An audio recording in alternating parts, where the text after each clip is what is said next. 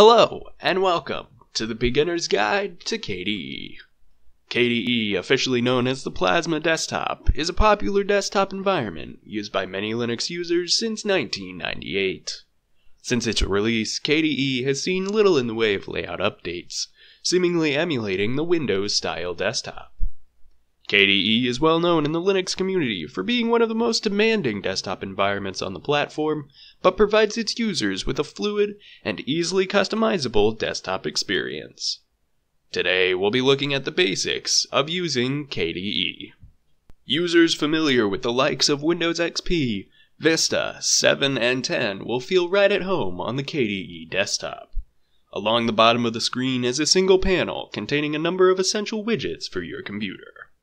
On the far left of this panel is a button to bring up our application launcher.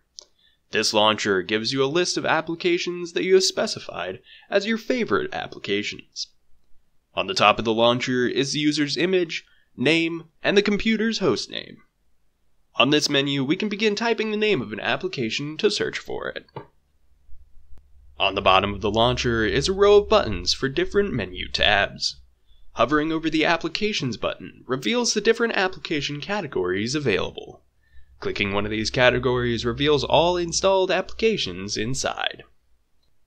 Hovering over the Computer button gives the user options to run a command, open their system settings, or open their home, network, hard drive root, and trash can. Hovering over the History button reveals any recently opened applications. Finally, hovering over the Leave button allows you to lock your screen, log out, or switch to a different user, or suspend, restart, or shut down your computer. The largest section of the panel is dedicated to any open window buttons. When a window is open, a button appears, allowing the user to bring the window forward. Right-clicking the button allows the user to minimize, maximize, start a new instance, create a quick launch button, or close the window, as well as perform a number of other various window actions. Near the right of the panel is an area for any status indicators to appear. By default, you have indicators for your network, chat availability, and volume. This arrow reveals a menu with a list of other indicators. Most notably is the Notifications indicator, which saves any past notifications in case you miss them. Next is the clock. By default in KDE, the clock shows the time in 12-hour format. Hovering the cursor over the clock reveals the day of the week and the current date. Clicking the clock reveals a full monthly calendar. Finally, on the far right of the panel is a Settings button. Clicking this button brings up a number of options for customizing the panel, such as the screen edge it's on and the height of the panel. Here we can also add widgets and spacers to the panel. Under More Settings, we have options to set the panel to automatically hide and the option to delete the panel entirely. In the top left corner of the screen is a desktop menu. Clicking this menu provides us with options to show the desktop, add widgets, manage our activities, lock the widgets to the desktop, change our desktop settings, lock the screen, or leave the computer. Let's just look at activities. Activities are very similar to workspaces on other desktop environments. To switch to or modify your activities, click the option in this menu. This will reveal a sidebar with your currently open activities. To add an activity, click the Create Activity button on the bottom of the sidebar. Give the activity a name, an optional description or icon, and click Create. Any windows open here will remain in this activity and will not move over to another activity. To delete an activity, switch away from it, then open the Activities menu again. Now, click the Settings button on the top of the sidebar. In this window, locate the activity you would like to delete and click the trash can icon. Click Yes, and the activity will be deleted. KDE provides a number of desktop widgets to speed up your workflow or just provide some amusement. To add a widget, click the Desktop menu and then click the Widgets button. This will reveal a sidebar with a large list of widgets. These widgets can be added to the desktop or an open spot on a panel. Simply drag the widget you like to its destination.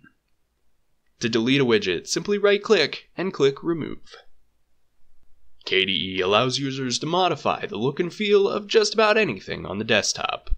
There are far too many fine-tuning options to cover in one video, so let's just look at some of the basic options provided. Going to the system settings and workspace theme settings provides the user with a few predefined theme options. To change your overall desktop theme, click the theme you would like to use, and then click Apply. Let's customize this even more. Under Desktop Theme, we are provided with a few themes for our panel and menus. We can now switch to the Oxygen theme, for example. Under Cursor Theme, we can also change our cursor. That looks good, but let's see if the internet can do any better. KDE allows users to easily download and install themes, cursors, icons, and more using the built-in add-on installer. To do this, simply click the Get New Themes button. Here, you can scroll through a list of cursor themes created by other people online. To install a theme, simply find the one you want and click Install. Now, when you go back, you'll find the newly installed theme ready to use. Like I said, KDE provides more options for customizing our theme than I could cover in one video, so I'll just tweak a few things and come back. Feel free to explore on your own desktop and tweak it to your liking. If you'd like to lock your screen, you can do so in the desktop menu or under the Leave tab in the application launcher. Once you click the lock button, your lock screen will appear. Simply type your password and either hit enter or click unlock to unlock your screen. Finally, if you'd like to shut down your computer, you can do so from the Leave tab in the application launcher. Here, you're given the option to shut down, restart, or suspend your computer. KDE provides users with a beautiful and easily customizable desktop experience. Feel free to explore and customize your computer to your heart's content. My name is Ben High, and I hope you enjoyed this introduction to KDE. Thank you for watching.